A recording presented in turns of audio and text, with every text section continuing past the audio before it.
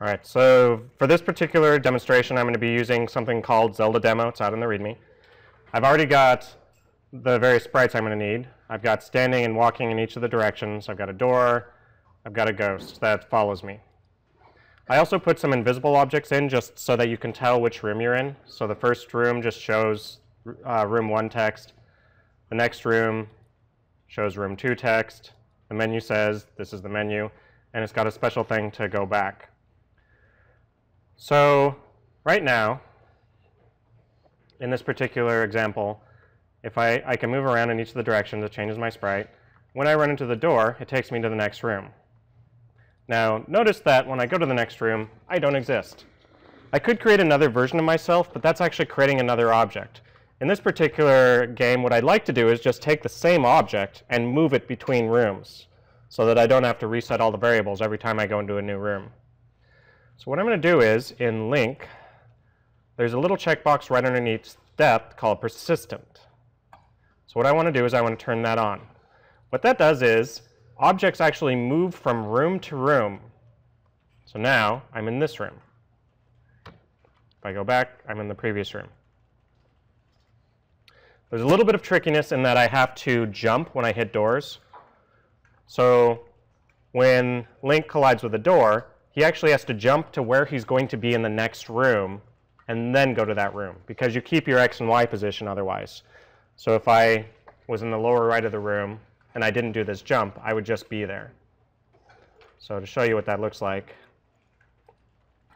if I go over here, I collide with the door, I would stay there. So you have to actually put in where you want the player to jump to. Now, another interesting thing is if I run this, notice the position of the ghost. So the ghost is around about where the text is. I go to room 2. I go back. He resets himself. Now, it may be that you want all of your rooms to do that, but if you want the room to stay in the same state as when you left it, you can actually make rooms persistent as well. So if I go into room 1, notice there's a persistent checkbox in the settings of the room. So if I turn on persistence for this room, I run down here, the ghost is near the text, I go to the next room, I come back, and he's in the same position. So it actually saves the state of all of the different things in that room. All right, the menu is a little tricky. What I have to do is I have to actually save off which room I'm in. So there's a little bit of code I end up having to use. If you've not seen this before, it'll be interesting to you.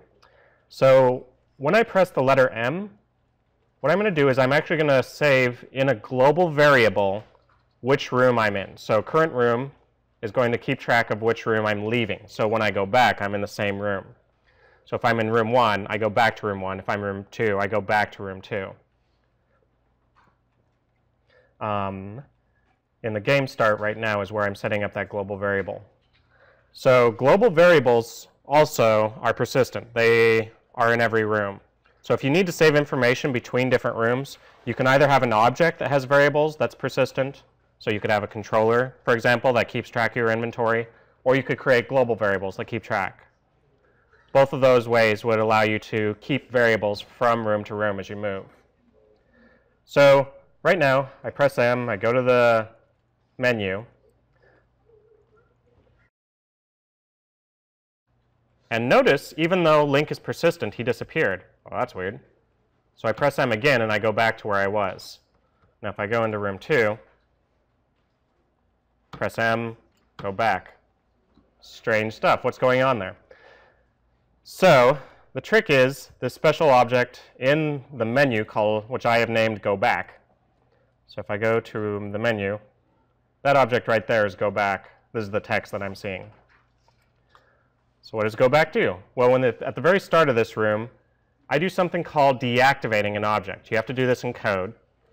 So what you have to do for code is you go to the control menu and you drag in one of these little execute code blocks. So this command isn't available in any of the drag and drops. You actually have to type it out. What this does is it doesn't delete Link, but otherwise it treats him like he's been pulled out of the room. So he's not destroyed, but you won't see him, and you can't do anything with him.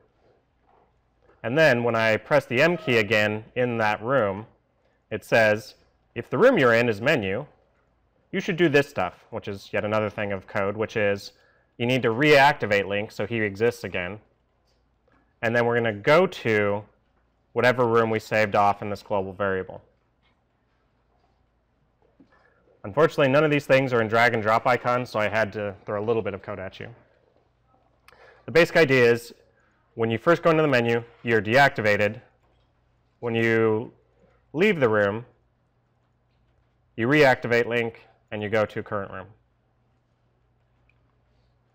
So the main effect is Link is persistent, because I can go to this room.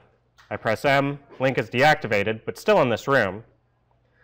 When I press M again, go back says, go back, reactivate Link, and then go to whatever room was saved off in current room, which currently is room 2. If I go back to 1, press M, go back, I'm in room 1.